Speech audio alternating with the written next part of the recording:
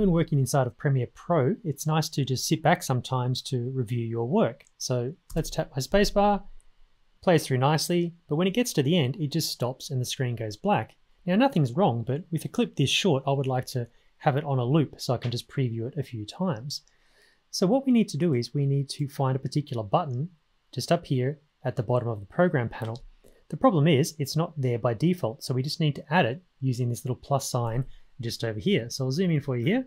We're looking for the button editor, that little plus sign just there. So I'll click on that and it opens up a whole series of buttons that we can actually add to this section just down here. So the button we're looking for is this little one just here. It's called Loop Playback. And what you do is you simply grab the button and you can drag it down here and place it anywhere you like. For simplicity, I'll just leave it at the end just there. You can see it's dropped in nicely just there. I'll choose OK. So now we have this new button just here. So let me activate that. You can see it's gone blue. It's now active. So if I press play just now, you can see it'll get to the end and very nice. It's just looped back to the start and continues to do so.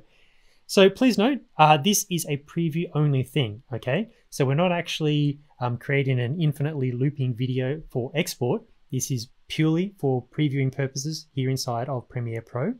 And another thing to note is if you've been messing around with the buttons a lot just up here and you've made a big mess of things, you can hit that plus sign again and just go up to reset layout, choose OK, and everything will get back where it was. Hope that helps, guys. Catch you later.